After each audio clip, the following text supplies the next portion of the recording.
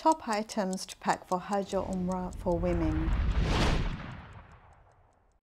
So number one, we need to remember to pack spare clothing, whether it's one set or a few sets, just to be able to change when you need to purify yourself again, and just to have a set available when the others are in the washing.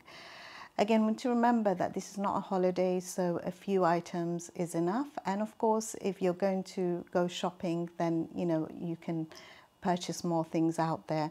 Number two, you're going to need essential toiletries, fragrance-free because of Hajj and Umrah restrictions. Again, remember that everything can be bought out there, so just your essentials. And number three, we come to the most important items, which are your Quran and your dua book. So that should be number 3 and 4. So Quran, for obvious reasons, you're going to be doing a lot of tilawah. You want to be memorizing for using in your salah and, just for general ibadah.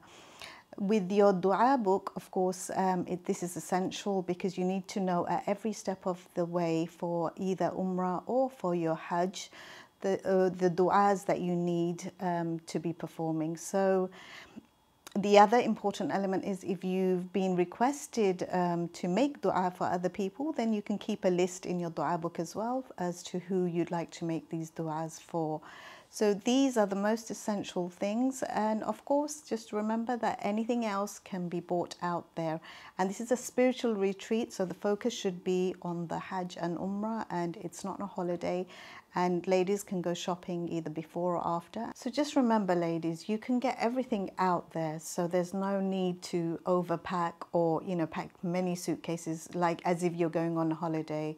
Just the minimal requirements of clothing and toiletries and your Quran and your dua book, and everything else can be bought out there. Follow us and subscribe now on all things Hajj and Umrah.